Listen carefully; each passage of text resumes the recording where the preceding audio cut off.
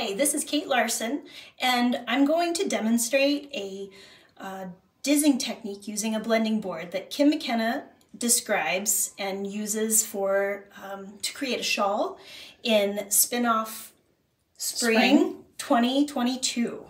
So she is loading fiber in strips that are no bigger than the width of the diz that you're working with. And which of the diz holes you're going to select depends on how thick you want your final yarn to be. So if you want very heavy yarn, you would need thicker fiber.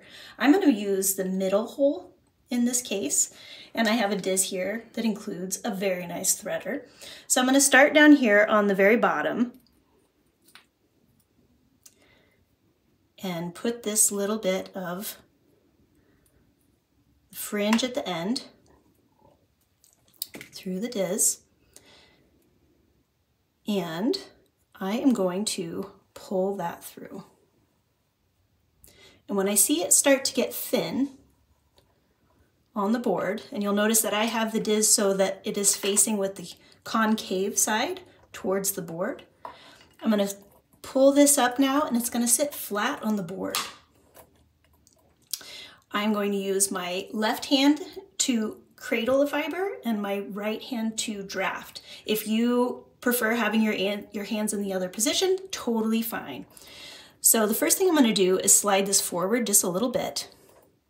I'm going to pinch the fiber where it's coming out of the orifice and use my extra finger to kind of pull this back, and you can see it drafting. You may even be able to hear it. And then I'm going to move this forward. Pinch, draft back, and slide forward. And once you get into a rhythm, it goes pretty quickly. But I'm drafting it back, and Kim describes that as being the key to getting a smooth blend because it is being attenuated through the carding cloth. So in her article, Kim discusses how she created these smooth, really complex variegated solid preparations using both solid dyed rovings and hand painted cone tops. And then she did 2 different shawls using this method, and it's just so much fun. So you can use up odd bits of fibers in your stash, things that have languished without purpose. When you get to the end, you may have a little tangly bit. I usually just pull that guy off.